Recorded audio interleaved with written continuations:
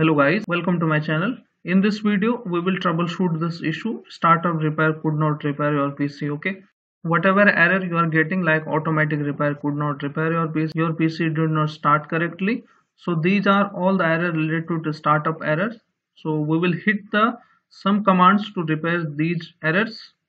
So first of all, these are the main reasons behind this error. Like first one is Windows corruption, second one is bad sector inside your hard drive, third one is sudden hardware changes, or the fourth one is corrupted boot files inside your Windows. Okay, once you are on this screen, startup repair or whatever option you are getting, click on advanced options, click on troubleshoot, again click on advanced options.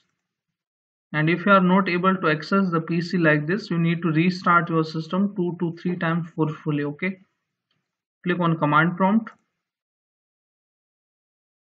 The first command you need to type as chkdsk space the drive letter, the where is the Windows install. It is usually installed in the C drive, but in my case it is installed in D, then colon space /F and hit enter. Once you hit enter, you will see the message like this. It will go in a 5 stages and repair all the bad sectors as well as the corruption files. So wait for the process to complete.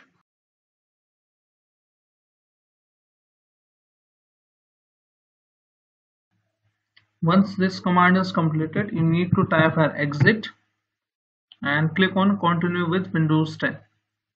If your issue is solved, then well and good. If not, again come on same screen, click on troubleshoot, click on advanced options, and this time we will click on this option startup setting. We will hit some command in the safe mode so that our PC can repair. Click on startup setting and restart your PC here. Okay, here you need to type F4 on your keyboard to enable safe mode. Press F4. Now PC is going to safe mode. If you are not able to access the PC in a safe mode, I will show you other command to repair your PC as well. So let's wait.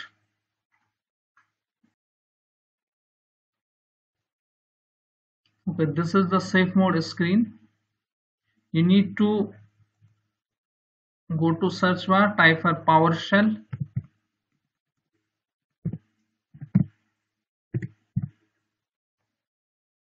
Okay, and run it as an administrator with the right click.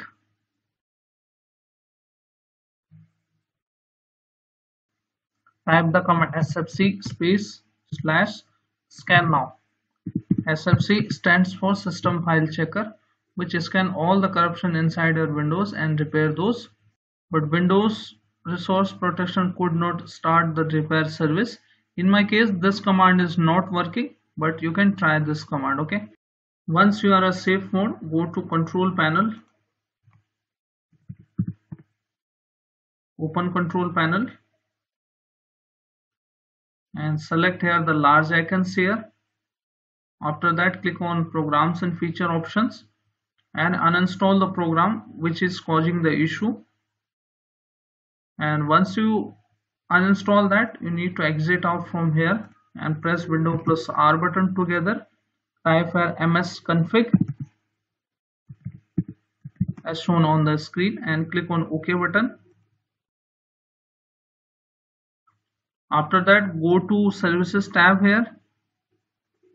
Okay, and then click on Hide All Microsoft Services. Once you click on that, click on Disable. Okay, click on Apply, click on OK and restart your system in a normal mode.